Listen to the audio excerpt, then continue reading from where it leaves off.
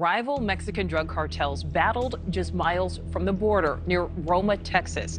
Officials say the cartels were using machine guns mounted on trucks in a battle over a popular smuggling route. At least one of the groups had a thermal imaging drone. New video of cartels preparing to attack the US-Mexico border goes viral. In a chilling turn of events, a new video has surfaced, capturing the ominous preparations of cartels poised to strike the US-Mexico border. The viral footage paints a disturbing picture of organized groups gearing up for potential confrontations, raising concerns about the security of the border region. The simple yet alarming scenes captured in the video serve as a stark reminder of the pressing challenges authorities face in safeguarding the border against potential threats. Join us as we delve into this unsettling glimpse into the escalating tensions at the heart of this crucial international boundary. The US-Mexico border war has begun. The US-Mexico border war has erupted, and the shocking truth is finally being exposed. To truly understand the gravity of the situation, we must delve into the history and background of this ongoing conflict. It is a tale of power, greed, and the battle for control over one of the most notorious borders in the world. The story begins with the rise of Mexican drug cartels, powerful criminal organizations that have plagued Mexico for decades. These cartels, such as the Gulf Cartel and the Northeast Cartel, have established a stronghold along the border, using it as a gateway for their illicit activities. The cartel's operations involve the smuggling of drugs, weapons, and human-trafficked migrants into the United States. They have built a vast network of tunnels,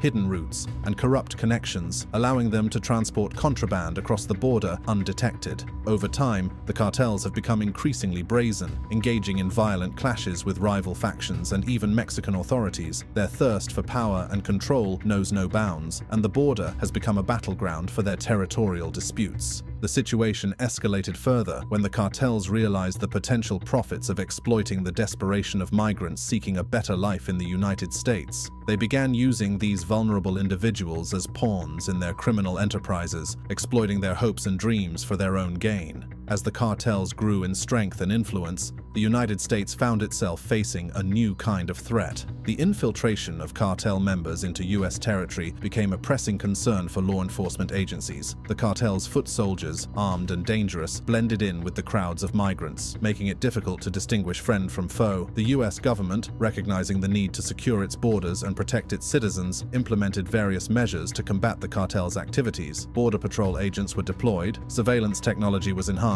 and cooperation with Mexican authorities was strengthened. However, the cartels proved formidable adversaries, constantly adapting their tactics to evade capture. The battle for control over the US-Mexico border intensified, with both sides resorting to extreme measures. The cartels fortified their positions, establishing strongholds along the border and even on islands like Fronton Island, which became a strategic location for their operations. In response, Texas officials declared Fronton Island a state territory in September, allowing law enforcement to operate more effectively in the area. This move was a crucial step towards reclaiming the island from the clutches of the cartels and restoring safety and security to the region. However, the fight is far from over. The cartels continue to pose a significant threat, infiltrating the island and engaging in confrontations with law enforcement. The battle for control over the US-Mexico border rages on, with the stakes higher than ever before. Fronton Island, nestled in the Rio Grande and claimed as US territory, has become a notorious stronghold for the cartel. Once a peaceful part of the border, this small piece of land has transformed into a battleground for control and a hub for criminal activities. Locally known as an island of death, Fronton Island is crawling with gang members and ringed with sniper nests. The cartels have established a firm grip on the island, using it as a strategic location to stash contraband and launch their operations into the United States. The situation on Fronton Island is dire. The rival cartels, such as the Gulf Cartel and the Northeast Cartel, engage in violent clashes over the loot they stash in the undergrowth and scrubland. These battles for control often result in bloodshed and further escalate the tensions along the border. However, the fight to reclaim Fronton Island has not been in vain. In September, Texas officials declared the island a state territory, a crucial step towards restoring law and order. This declaration allows law enforcement to operate more effectively in the area and regain cartels' control. Since then, the Texas Department of Public Safety has taken swift action. Personnel have moved into the area, clearing out much of the vegetation to create a clearer line of sight and monitor cartel activity more closely. Their presence serves as a deterrent to the cartels, but the battle is far from over. Lieutenant Chris Olivares of the Texas Department of Public Safety Security revealed that they have encountered armed gunmen and cartel members on Fronton Island. Confrontations have occurred and ammunition has been discovered, highlighting the ongoing threat posed by the cartels. The efforts to reclaim Fronton Island have not come without challenges. The cartels, resourceful and determined, continue to find ways to infiltrate the island and evade law enforcement. Their vast resources, financial power, and intricate networks make them formidable adversaries. Some local officials express doubts about the effectiveness of reclaiming the island. They believe the cartels will find alternative routes and methods to move their commodities north or south, viewing the state's actions as merely temporary setbacks. However, Texas Land Commissioner Dawn Buckingham remains steadfast in her commitment to reclaiming Fronton Island. She emphasizes that the island has always been Texas land and that the declaration of state territory is necessary to ensure the region's safety and security. The battle for Fronton Island is a critical part of the larger US-Mexico border war. Reclaiming this strategic location will not only disrupt the cartel's operations, but also send a powerful message that the United States will not tolerate their criminal activities on its soil. As the fight continues, law enforcement agencies remain vigilant, constantly adapting their strategies to outsmart the cartels. The determination to reclaim Fronton Island and secure the border is unwavering, driven by the need to protect American citizens and maintain the integrity of the nation. Operation Lone Star. Is it legal? In March 2021, Texas Governor Greg Abbott launched Operation Lone Star, a bold and controversial border security initiative. The governor pointed fingers at President Joe Biden's immigration policies, blaming them for the surge in border crossings. Determined to take matters into his own hands, Abbott issued a disaster declaration, granting him the authority to deploy the Texas National Guard to the border. This declaration covered 53 counties, most of them located on or near the border. Initially, Operation Lone Star began with the deployment of 500 Texas National Guard members to the border. However, as the situation escalated, so did the response. In September 2021, House Bill 9 was passed by the Texas legislature, authorizing nearly $2 billion for border security over the next 2 years. This brought the biennium's total border security budget to almost $3 billion. Additionally, the bill allocated $750 million to build a state-funded border wall, which Governor Abbott called on his supporters to fund through donations. As of February 11, 2022, over $55 million had been contributed by private donors. With the increased funding, Operation Lone Star saw a significant expansion. In September 2021, an additional 1,800 soldiers from the Texas National Guard were deployed to the border. This was followed by another directive from Governor Abbott in response to the sudden arrival of 16,000 migrants in Del Rio. He directed 1,000 personnel from the Texas Department of Public Safety, DPS, and an additional 400 Texas National Guard members to the border. The operation reached its peak in November 2021 when up to 10,000 National Guard members were sent to the border. These troops were tasked with aiding in the arrests of individuals involved in border-related crimes, such as drug smuggling and human trafficking. However, as the operation unfolded, questions arose about the effectiveness and purpose of the Texas National Guard's presence at the border. In January 2022, a leaked morale survey shed light on the experiences of the Texas National Guard members involved in Operation Lone Star. The survey revealed a rushed and involuntary deployment, poor working conditions, delayed pay, and a lack of state benefits. These revelations painted a grim picture of the toll the operation was taking on the troops. Tragically, at least 4 National Guard members tied to Operation Lone Star took their own lives in 2021. The Army Times reported this alarming statistic in December of that year.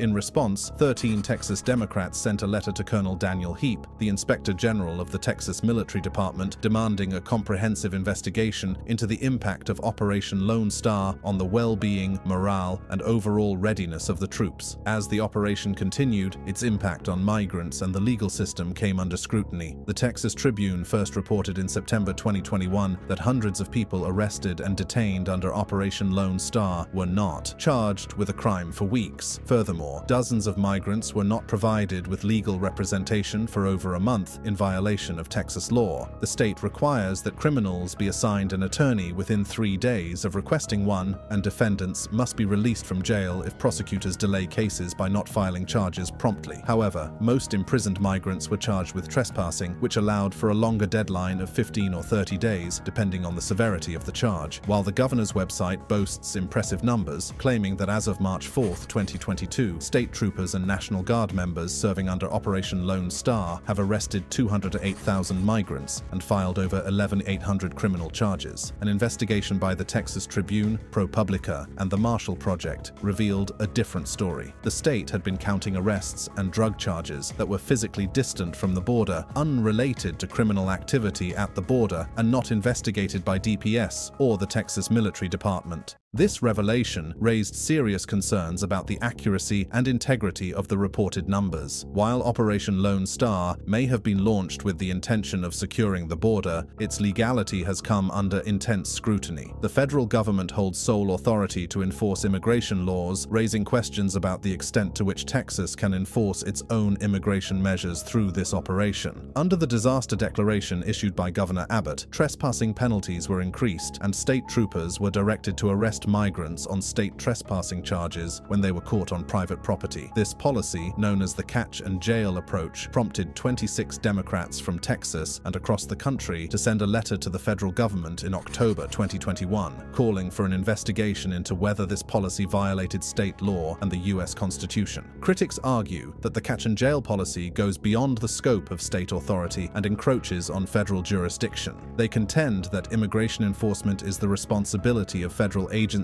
such as Immigration and Customs Enforcement, ICE, and Customs and Border Protection, CBP. By taking matters into their own hands, state troopers may be overstepping their bounds and potentially violating the rights of migrants. Furthermore, the prolonged detention of migrants under Operation Lone Star has raised serious concerns about due process. The Texas Tribune first reported in September 2021 that hundreds of people arrested and detained under the operation were not charged with a crime for weeks. This prolonged detention without charges directly violates Texas law, which mandates that criminals be assigned an attorney within 3 days of requesting one. Additionally, state law requires that defendants be released from jail if prosecutors delay cases by not filing charges promptly. The situation is further complicated by the fact that most imprisoned migrants are charged with trespassing, which allows for a longer deadline of 15 or 30 days, depending on the severity of the charge. However, defense lawyers have argued that the prolonged imprisonments are continuing without judicial intervention, raising concerns about the erosion of due process rights. The Biden administration has yet to publicly address the complaints raised by the 26 Democrats regarding the catch and jail policy. Thousands of migrants have been held in state prisons, converted into jails for immigration-related crimes, further fueling the debate over the legality and ethics of Operation Lone Star. Texas Democrats have been vocal in their criticism of Operation Lone Star, arguing that it prioritizes short-term, law enforcement-based solutions over a more comprehensive and humanitarian approach to border security.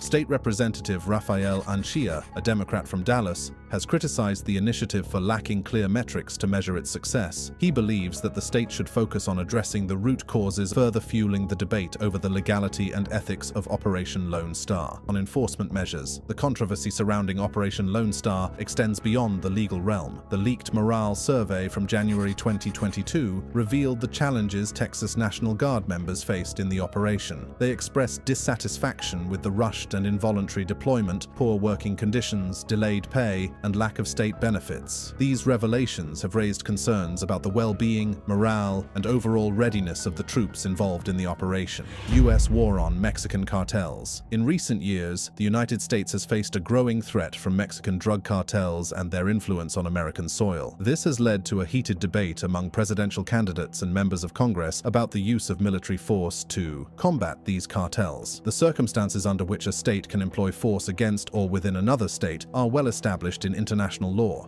These include instances where the United Nations Security Council authorizes the use of force when the other state gives its consent or when the first state acts in self-defense. In the case of the proposed U.S. war on Mexican cartels, it is unlikely that the Security Council would authorize such action, and the Mexican government has explicitly opposed foreign intervention, citing violations of sovereignty. This leaves self-defense as the sole possible international law justification for the U.S. use of force against Mexican drug cartels. According to Article 51 of the United Nations Charter, a state has the right to self-defense when facing an armed attack. This encompasses the right to defend against an imminent armed attack or a threat thereof. The United States interprets this to mean that force can be used inside another state in self-defense against non-state actors if the territorial state is unwilling or unable to suppress the threat. However, this interpretation is contested by some states and the International Court of Justice, arguing that it violates Article 2.4 of the Charter, which prohibits the use of force against the territorial integrity or political independence of any state. The definition of an armed attack has no consensus among states. The U.S. perspective, outlined by Harold Coe, includes cyber activities resulting in physical harm, property damage, death, or significant destruction as a use of force. Proponents of military intervention against Mexican cartels cite incidents like a grenade attack on the U.S. consulate as potential threats, justifying the need for self-defense. However, scenarios such as border shootings by cartels may not meet the threshold of an armed attack under international law. The proposed authorization to use force against cartels includes responding to kinetic actions against governmental personnel of any country in the Western Hemisphere, but this lacks support in international law. The flow of fentanyl into the U.S. has been deemed by some as constituting an attack. Proposals to combat this threat, like bombing fentanyl labs, raise questions about the legal justification for using force. From an international law perspective, employing force against the cartels without Mexico's consent would be challenging to justify, while self-defense could potentially serve as a legal justification. Careful consideration of the severity of the threat and the necessity and proportionality of any military action is imperative.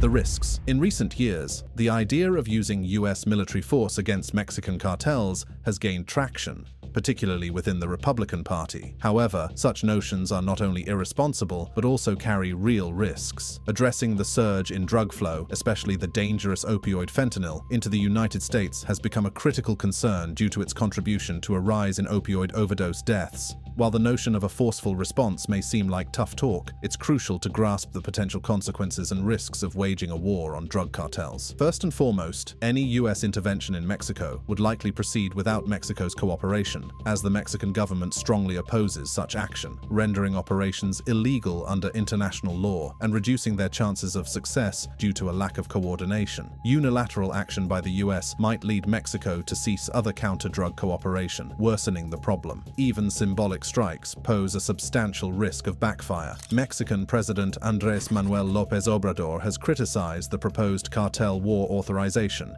making it clear that unilateral intervention would significantly cost U.S.-Mexico relations. The economic fallout could be severe, with Mexico potentially retaliating by disrupting U.S. supply chains and impacting the intertwined economies. Past experiences, like Operation Condor in the 1970s, should serve as a cautionary tale, highlighting the limitations of using force to combat organized crime in Mexico and the potential unintended consequences that may follow. The same pattern emerged during the Merida Initiative, a security cooperation arrangement between the U.S., Mexico, and Central American states. While military efforts may have removed crime bosses from their positions, they were easily replaced, and the number of criminal groups in Mexico has more than doubled in the past 15 years. The expansion of drug production and trafficking in Latin America further demonstrates the limitations of the existing drug control regime. The Sinaloa and Jalisco New Generation cartels operating in many countries in the region show the futility of a purely military approach. Military might alone is insufficient in combating organized crime and drug trafficking. A comprehensive strategy that systematically prosecutes criminal networks and addresses the conditions contributing to recruitment is necessary. The risks and consequences of U.S. military intervention in Mexico extend beyond the immediate impact on U.S.-Mexico relations. The normalization of war talk and the potential for unilateral military action create a dangerous precedent. The more these ideas become normalized, the greater the risk that a future U.S. president struggling with a future version of the fentanyl crisis might be drawn to the idea of taking unilateral military action. This weakens the constraints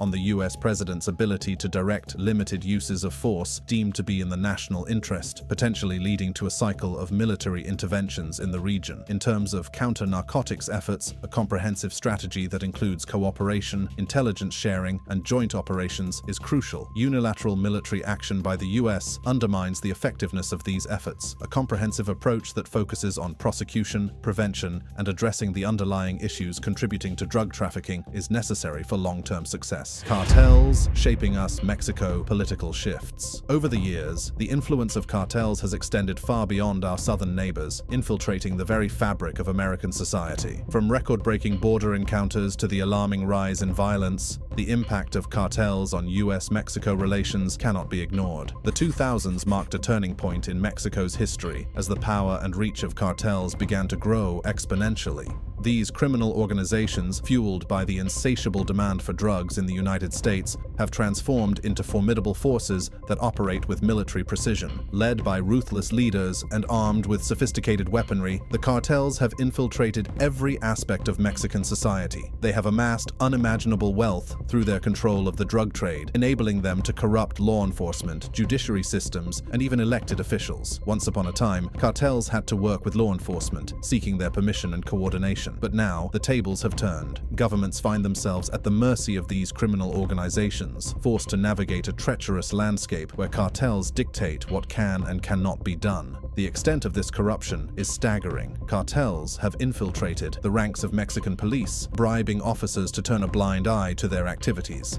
They have compromised judges, ensuring that their members evade justice. And they have even bought the loyalty of elected officials who serve their interests rather than those of the people. With their ill-gotten wealth, cartel leaders live lives of luxury, flaunting their power and influence. They operate as if they were a parallel government, exerting control over vast territories and populations. Their paramilitary-like operations strike fear into the hearts of those who dare to oppose them. The consequences of cartel dominance are devastating. Violence has become a daily reality for many Mexicans as rival cartels battle for control and innocent civilians are caught in the crossfire. The murder rate in Mexico is 4 times higher than that of the United States, a chilling statistic that highlights the magnitude of the problem. Families mourn the loss of loved ones, victims of a war waged by cartels. Mass shootings, kidnappings, and disappearances have become all too common, leaving communities shattered and living in constant fear. But the influence of Mexican cartels doesn't stop at the border. Their operations extend deep into the United States, where they distribute drugs like fentanyl and methamphetamine to major cities and rural towns. The consequences of their actions are felt in the form of overdose deaths, addiction, and the destruction of lives. Law enforcement agencies on both sides of the border are engaged in a constant battle to disrupt cartel operations, but the sheer scale and complexity of the problem make it an uphill struggle. The cartels have proven time and again that they are a force to be reckoned with, using their military intelligence, weapons, and equipment to outmaneuver authorities. The porous nature of the US-Mexico border further exacerbates the issue. Smuggling routes are constantly evolving, and the cartels exploit any weaknesses in border security to further their illicit activities. The longest border in the world, stretching nearly 2,000 miles, presents a monumental challenge for law enforcement agencies on both sides. The urgency of the situation has not gone unnoticed by US lawmakers. Calls for action have grown louder, with proposals to designate cartels as terror organizations and authorize the use of military force to dismantle their operations. But the Mexican government has pushed back, asserting its sovereignty and rejecting any foreign intervention. As tensions escalate, the growing influence of Mexican cartels is shaping the political landscape between the United States and Mexico. The infiltration of criminal organizations into politics forces both nations to confront a harsh reality. Cartels, expanding in power and reach, actively seek to control governments, influence policies, and shape political agendas. Recognizing the significance of political connections, cartels employ tactics like bribing politicians and funding campaigns to secure allies who turn a blind eye or actively support their interests. This symbiotic relationship threatens the integrity of democratic institutions, with corruption eroding public trust and undermining the rule of law. Citizens, feeling the consequences of this alliance, demand accountability and an end to the impunity enjoyed by those in power. In response, joint operations between the United States and Mexico aim to dismantle cartel networks and bring leaders to justice. While successful in disrupting cartel operations and weakening their influence, these organizations prove resilient, adapting quickly to evade capture and continue criminal enterprises. Both countries prioritize border security, investing heavily in surveillance technology and deploying additional resources to detect and intercept cartel activities. The ongoing battle raises critical questions about the long-term implications and potential solutions in this complex and high-stakes struggle. Diplomatic efforts have been employed to address the complex issue of cartel activities along the US-Mexico border. High-level meetings between officials from both countries have expressed a shared commitment to combating drug-related violence. However, cooperation faces challenges due to differing political realities and priorities. In the United States, lawmakers propose various measures to confront the cartel threat. Some advocate for designating cartels as terrorist organizations, enabling military force usage. Others focus on strengthening border security and providing additional resources to law enforcement. In Mexico, President Andrés Manuel López Obrador emphasizes tackling root causes like poverty. Social programs aim to reduce inequality and offer alternatives to cartel involvement. Community-based initiatives empower residents to resist cartel influence through education, job creation, and fostering a sense of belonging. Impact of cartel violence on communities is profound, tearing apart families and destroying livelihoods. Healing requires addressing immediate security concerns and underlying social and economic factors. While the battle against cartels continues, the political landscape evolves. Criminal organizations' influence poses a significant challenge to both countries' governments, not just for law and order, but for the very essence of democracy. The fight against cartels persists, but there's hope. Community resilience, law enforcement dedication, and political and activist determination contribute to the ongoing struggle for a safer and more just society. By working together, the United States and Mexico can confront the cartel menace head-on, dismantling their networks and restoring faith in democratic institutions. Despite the challenges, the stakes are too high to ignore.